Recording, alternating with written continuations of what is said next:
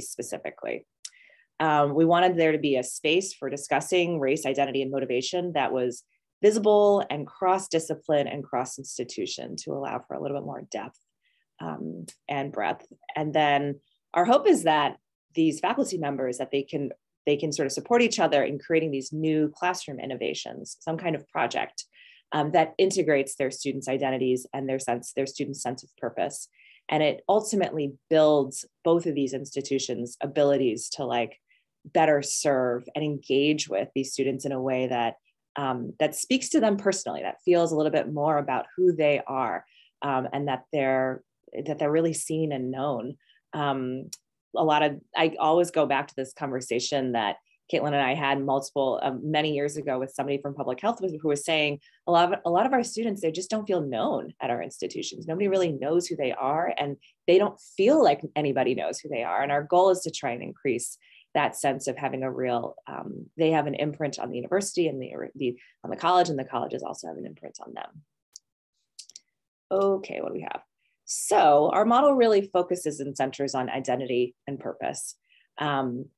Somebody once said, like, what is it? Whose identities are we? What does identity really mean? We try to think about identity as broadly as possible. When we think about, especially with these faculty seminar series, we are thinking about their sense of racial identity for sure, their ethnic backgrounds, and also how those ethnic and racial identities are positioned vis-a-vis Latinx communities, vis-a-vis Black communities, how many communities of color have been triangulated against each other in various ways. And there's a very unique experience of being Asian American that's separate from being another person of color.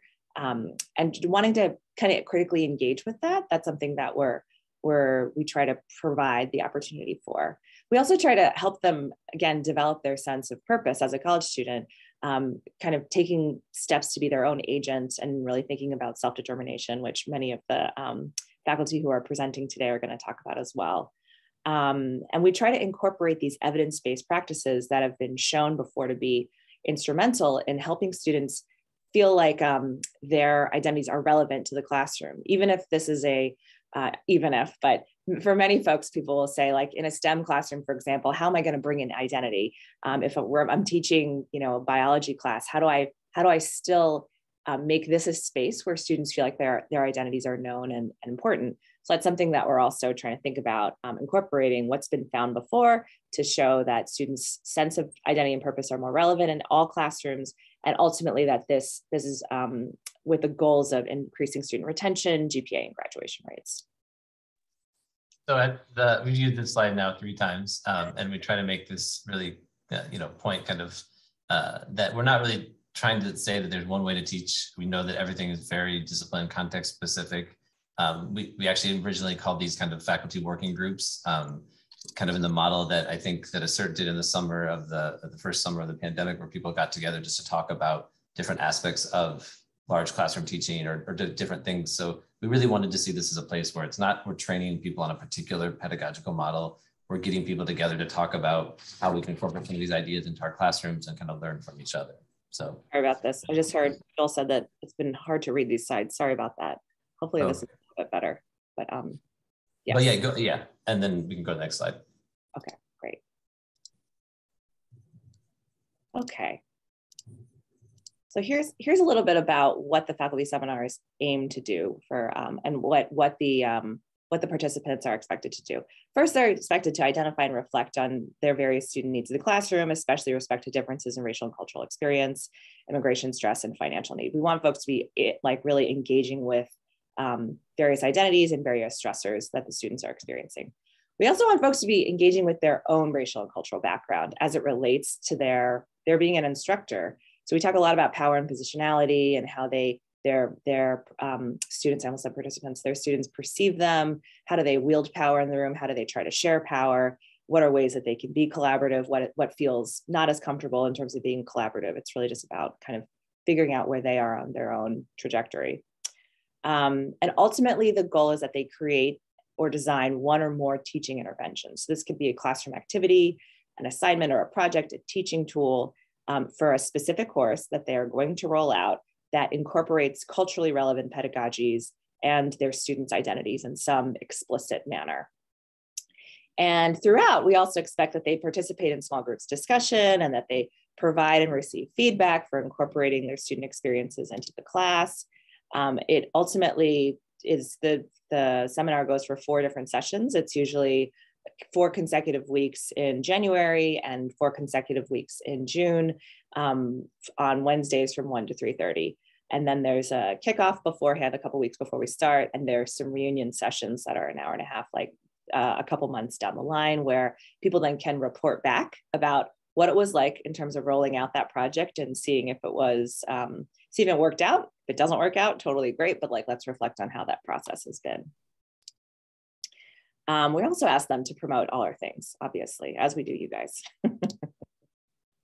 Yeah, I think it's a good transition. Now we can move to talking and hearing from 3 of the seminar participants. This is, I put the webpage here where these 3 participants have actually posted on our community commons site their projects, so you can see more about what they're talking about on that site. And then just this kind of, we go over this also when we, as our kickoff, is just those three pillars of identity, purpose, and belonging, so you can kind of see how we think about those things. So I think we have our 3 participants now that are going to present. I think we're going to go with Aiesha, if you're out there. If you can, there she is. Yeah, great. Hello. So thanks for, and just, we started recording halfway through there. We're going to keep recording, I think, through Sarah's just at the end, and then we're going to stop recording as we always do for discussion and stuff like that. So if you, are you able to, Aiesha, share your screen if you need to, and take it away? Yes. Great, thank you. All right, good afternoon, everyone. I am Aiesha Turman. I am an adjunct in the English department at Hunter. I rolled my project out with the idea of using it in an English 320 course that I have. Of course, it doesn't want to load. We were just on the screen. Oh, okay, there we go. And my English 320 course, I've taught several, but the one that I was getting ready to teach was multi-ethnic American literature. And so we read novels, poetry, and short stories. And because the course, I mean, it's really, really diverse. It's basically every type of person you could think of in terms of reading, except for straight white men. Like, that's really the course, right? And so I center the course around the notion of passing and what is passing and what that means. And so, and it means many different things, and there are many ways you can pass purposefully and inadvertently. And we also read the novel, the novella Passing by Nella Larson. So I wanted to give you that as a little brief introduction. So the title inspiration, again, comes from Nella Larson's 1929 novella set in Chicago and in Harlem. Both of the main characters are African-American, and they reconnect after many years apart. One passes for whites, and it's currently a film on Netflix. And then there was also this Broadway musical that I saw, oh, I can't believe I saw it that long ago, 2008, called Passing Strangely, right? And so the protagonist is this anonymous young Black man, and he passes through a variety of experiences to get to the real, like, what is life? What is the meaning of all of this? And it was inspired, Stu says it was inspired by this stanza in Othello, which I have placed on the screen. So it's from Act 1, Scene 3, lines 158 to 163. And so that is what he based his idea on, his play on, Passing Strangely. So this is what I did. So here's my course, multi-ethnic American literature. So again, we read basically everyone except for straight white men, and poetry, fiction, nonfiction. We talk about code switching, assimilation, liberty, limitation, all of these things that pop up in the discourse. And we read a wide range of people. So our first text is Pauline Hopkins' Talma Gordon, which is believed to be, and I believe it is true, is the first detective short written by or published by an African American, right? So we literally read from like 1890 all the way up to the present. And it really gives students a good grounding and understanding that people have been thinking about these things for a very, very long time. Like, this is not a new thing. Talking about race isn't new. Talking about gender isn't new, even though it may seem that it's kind of new because of all of the things that we are seeing in public discourse right now. And so these are the objectives of the course, but let's get into the project. If I can find where my little mouse is gone. There we go. So basically, there we go. Where have you gone? Of course, my technology on a Tuesday. It doesn't want the next screen. It's okay. So basically, over the Aiesha, losing you a little bit. Of the text, over the course of the term, my own personal work and the work Bell Hooks, I introduce students to scholarly personal narratives. I want them to be able to write about their lives and who they are in relation to the texts that we have read for the term. So that is the goal. So at the end of every unit, I broke the class up into 4 units. Towards the end of every unit, I give them a question about that relates to passing some kind of way. And they have to quote at least 2 of the texts, okay, that we read. We skipped the space, a line. They have to read at least 2 of the texts that we've read. And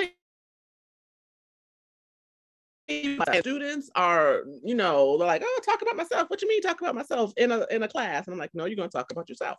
So we use scholarly personal narratives. And then also they had to post before class just on Blackboard, and I would draw from their discussion posts for our course discussion, 3 to 5 questions or comments that showed that they really read the text. And I can tell, as if we all can when students don't, but they were really good with doing that, because I think that because of the notion of passing and what we're talking about in class, they were able to get into the work. Now, the course I did this with was in this past fall. And my class was super diverse, as classes at Hunter tend to be. So it was a really good mix in terms of students and experiences and age. So again, we talk about passing not just in terms of race, but we talk about gender, sexuality, socioeconomic status, all of these things we talk about in terms of passing.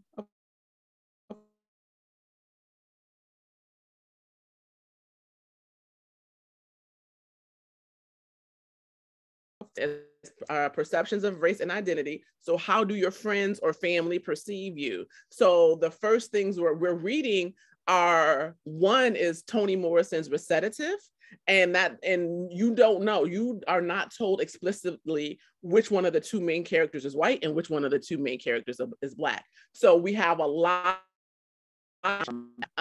Again, we also read Talma Gordon, and we start to get into Maxine Hahn Kingston a little bit. So we read a few pieces at the beginning of the class where students begin thinking about how are they perceived by others. Then the next is called Being the Immigrant or the Other. And we're reading more pieces from people who are immigrants to the US. And so how do you perceive yourself? Like, who do you think you are in the world, right? The next one is Homelessness and Cosmopolitanism. How does the world perceive you? Where do you feel at home? And students, I'll get into that in a second about the things that they wrote. And then the last part is Black and Brown Futurism, Love, Resistance, and Identity. What does the world need to look like or have so that you can be your full self? And so those are the units that I have, and those are basically the meat of the question that I asked them to write about. So what wound up happening? Tons of engagement, because students don't often get to read people that are similar to them, right? And then when we start having the discussion, students are like, oh, my family does that too, or my family did that too. And they're starting to think about that and what that means. And so, of course, we wind up talking about imperialism and colonization and all of these things. And, you know, I write transformational engagement because I mean, I had students who were like, I've never been asked about these things about myself before, not personally and definitely not in a classroom setting. And so it's been challenging for me to write, but also to be able to think about these things in this kind of way has really moved me. Like I had students who came to office hours with some tears. So it was, I mean, it was great. And their writing was so vulnerable, so heartfelt, and it was still scholarly, which is what I wanted, right? And so they're sharing all kinds of things. And then they wind up sharing in class as well, right? And making connections again across culture. Basically by the end of the term, and when I say engagement, of course, it's the conversations we're having, it's students actually speaking up in class because they're like, oh, you know, you can see the light bulbs going off. But then by the end of the term, the average student had submitted 28 pages total of written work. Now, most of my students were either second level juniors, some second semester, first semester juniors, and a few seniors. But for them to write nearly 30 pages, and I had students who wrote more. So for them to average out almost 30 pages of work, when the assignment wasn't even that assignment that they did 4 times, it was like and about 3 pages. And students were like, after the first one, they're like, we can't contain what we're writing in like 5 pages. Can we write more? And I'm like, sure.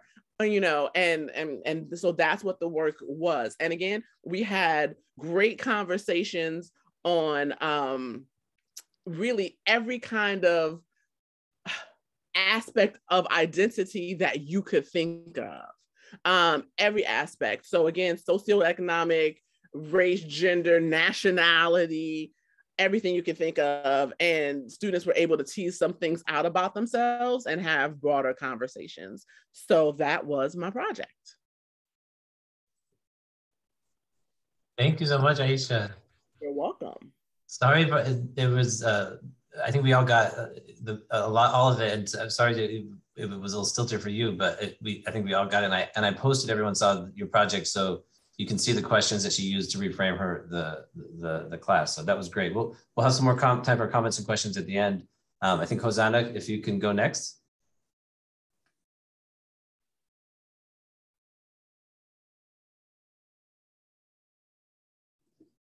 I think you're, oh. Try again. Now? Yeah. Okay, that button. I have a mute button on this headset that I'm really not that familiar with. Let's see. Let me get this set up. Sorry about that.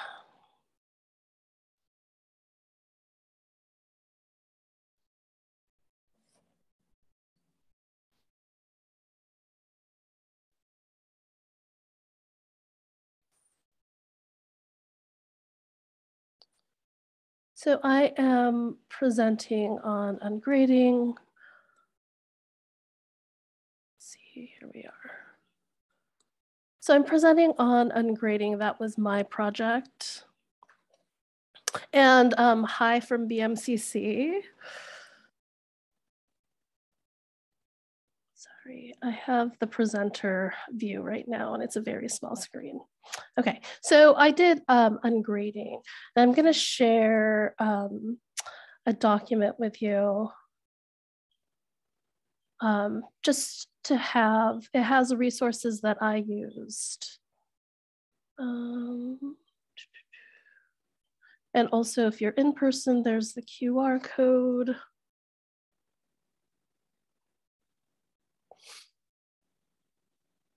Okay, So, so ungrading, a couple of things that I want to talk about are how I think it's student-centered and student-led, how it supports self-determination and lifelong learning, and how it looked like, how my ungrading looks like.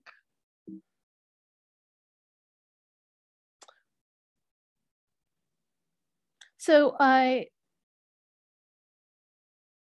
think ungrading is definitely has a strength-based approach. It's one that really trusts its student.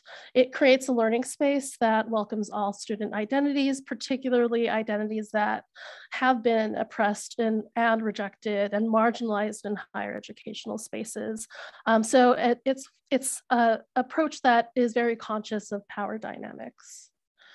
And it's anti-capitalist and anti-racist in the sense that it rejects a kind of factory model of schooling. It rejects sort of the preferences that these educational systems can have for middle-class norms, like the sort of foundational knowledge that people bring with them to the classroom, the behaviors, vernacular, dialects. It rejects pathologizing poverty and race, and it rejects that students with less privileges must behave in ways that overcome.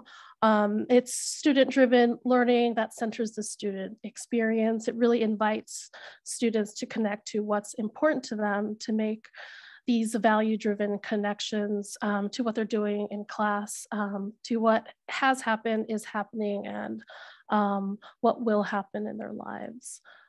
So I did a lot of research. Often, if you look into ungrading, they cite this 1983 Ruth Butler study that was done in Israel. So not particularly relevant, conscious of how that might have outdated information. So I really wanted to find something that was more current.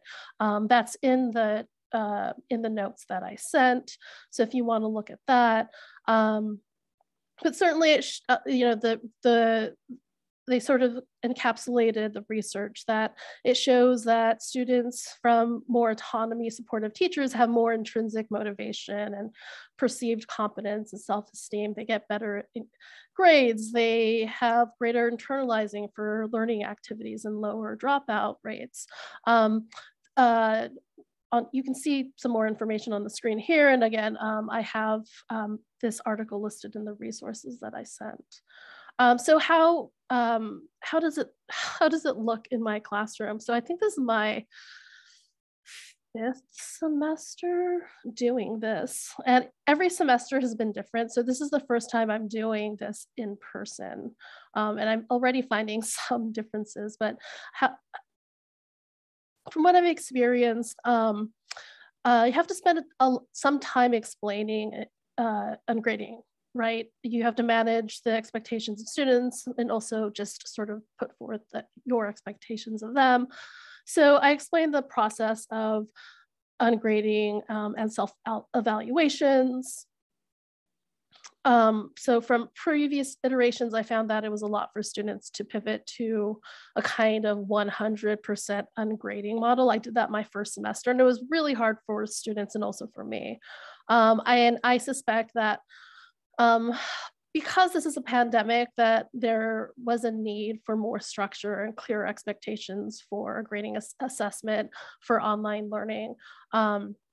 So the first time I did this, it was all based on self-evaluations, but the following semesters, I've been working with students to develop a rubric for the semester. So this is in the syllabus, a breakdown of how I talk about how ungrading is incorporated. And the first assignment is is where we sort of tease out,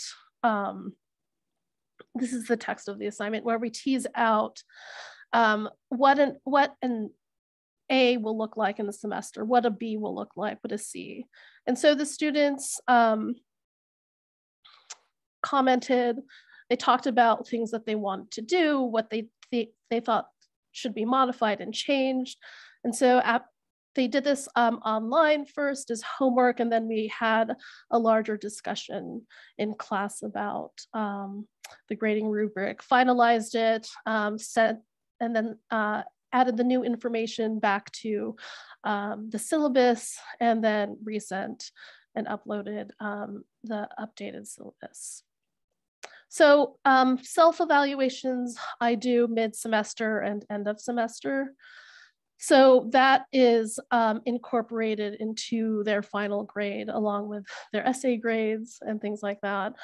So the self-evaluation really is a way for them to, an opportunity for them to show me, you know, their effort, work that they have done that isn't calculated into points. So it's really a way for them to also reconnect with the purpose that they have, what their purpose is for this class. So I give them, it's an English class, so I give them suggested ways to organize their self-evaluations, particularly, you know, for students where this is the first time they're doing something like this. So some examples from student evaluation. From the student evaluation. So this semester was challenging because English is my weakest class. The middle of the semester, and I was feeling like I would drop this class, not because this class is too difficult, but because of my lack of English experience. And so these evaluations too give me insight in terms of what kind of resources that they might need. This student found it challenging, but felt like they really learned how to annotate text, which made me happy. It's nice to know if, it's nice to have feedback for my own work in a lot of ways. So this also gives me a guide in terms of what I might need to strengthen. So here are some more examples. I was impressed with how much I improved during the semester. So it's just ways for them to really sort of reflect, because I often, you know, I have not built in, historically, I've not built in sort of these self-reflection moments into my semesters, which I think are really important for students to be able to recognize their own growth, and also just to check in with what they might need. So some of the big things that I've come across is that there's a concern that students might inflate their grade. So this is the end of the semester. I wanted to show how I did, you know, I still tracked points for work that was submitted. And you can kind of see in these two columns, this is what they gave themselves for the self-evaluation, the right column that's highlighted. And you can see that the first and second column, they correspond with each other. So very, very, very few students inflated their grades. And often I had to talk to students to check in with them to see if they actually wanted to raise their grades, because often they were actually giving themselves lower grades. So, and that's been consistent throughout the semester. That's been a consistent experience from the semesters that I've been doing, where I've been doing this. So some resources. So there is a whole book on grading. It's a collection of experiences that instructors have had with implementing ungrading into their classroom. The editor is Susan Bloom. Particularly what I've done is from Arthur Chiavarelli. Again, this is noted in the resource page that I handed out or distributed. Okay, that's it. Thanks so much, Rosanna, and thanks for sharing all those resources. It's in the chat, and I also linked to your project again on the CUNY Commons. Okay, great. I'll just say, I think we're gonna have one more presentation and then we'll have time to talk. Sarah's here from psychology. Marcia had to actually go teach. So she says that thank you everyone for coming. And we will, Sarah, if you just want to tell us when to stop recording, when you start to show the student stuff, either Abby or I will stop the recording. So thanks, Sarah, for coming. Thanks for having me. So I don't have slides per se, but I do want to share my screen so that I can show you this assignment and some of the examples. And I'll then also go ahead and share my actual little write-up that we came up with. So I just want to say that I'm really grateful actually to have had the opportunity to go to the sort of faculty support seminar that Paul and Marcia put on. I was kind of not necessarily, I was thinking, is this how I want to spend my January in the pandemic last year? And actually, I would highly recommend that if you are interested, that you definitely do it. I often find that I have a really hard time coming up with good ways to talk about important issues in my classroom, because I do feel like in my position, I need to be advocating for a lot of the amazing diverse students that we have at Hunter. But I also want to recognize my background and my privilege, and the words that I say may not be reflective of their feelings and their thoughts. So I found this to be overall a really good experience also to understand how important language can be. And this was just like one stepping stone in a continual learning process as I navigate how to talk about these topics in class. But one of the things that I really wanted to do in this class, and this is Psych 160, it's called Evolution and Behavior. And predominantly we have a mix of students from freshmen to seniors. It's an elective, so we have a lot of students, I think, who come in thinking, oh, I'm just gonna take this, and then they go, oh, hey, we get to talk about animals, this is cute and fun. And so they really start to enjoy the content of the course, and hopefully my goal is that they walk away with a couple of fun animal facts and a good time. And I think they hopefully get a little bit more than that. But traditionally, I had been offering what I called a short thought assignment. And because I usually teach 2 sections of 50 students, which equates 100, I had been trying to come up with ways in which I could assess their writing in a short version. And I would give them prompts. I would give them something like, what's the problem with flat-faced dog breeds? Or how is anthropomorphism detrimental to science? And I'd ask them to share their thoughts, and they had some criteria. I think they had to say 3 things pro, 3 things con. And I got a little bit bored of the assignment. And when I joined the series last January, I thought, this is perfect. I would love to revamp my short thought assignment into something that is looking at diversity and inclusion and the history of underrepresented groups and animal behavior as a field. And what I ended up coming up with was revising this short thought assignment to really focus on 2 key papers that had just come out by one of our larger societies. One paper is a great overview of women in animal behavior, because we actually do see now that there are a lot of women in the field, but historically this was not the case. And the paper talks about concepts that are extremely unfamiliar to students, things like the history of spousal hires in animal behavior, and how sometimes if you were at the same institution with your significant other, that you could not essentially be employed there as well, and what this meant for women.